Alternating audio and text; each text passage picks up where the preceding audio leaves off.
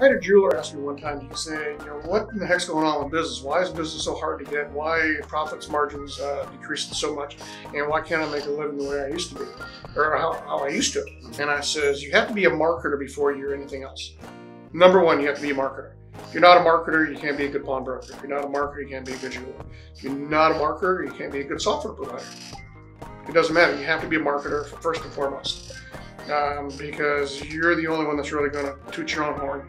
And if you have a good product to sell, a good service to offer, and a good staff to help accommodate it, you have to get that out in the public's eyes. And if you don't, you're going to be struggling every day. Everything I look at in business, I try to negotiate everything as a win-win. It's got to be win-win for both of us. If we got to split the middle, go down the middle. Yeah, you got to win this time, I'm going to win next time. It never works that way. It's got to be a mutual win. We both shake hands and we walk away happy with both of us. And I do that through negotiation. I always ask my customers, what will it take to rectify the situation? What will make you happy? And I let them talk and give me answers, and then we go back and forth. And finally come to an agreement. So, okay, this will work for both of us. We're going to walk away happy. And then get them back in the store for another deal. So you have to market yourself. You have to get involved with community events. You got to give back to the community. You got to be involved with your local, especially for pawnbrokers, because we have a bad stigma between Hollywood and the media. We got a very bad stigma we got to fight every day, and it's always lost or stolen in a pawn shop and all that.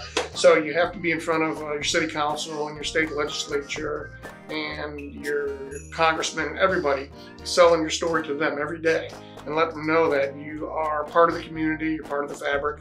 Your kids go to school, the same schools that their kids go to, and you need to be seen out in public with them. And it's out of sight, out of mind. People like to do business with people they feel comfortable with.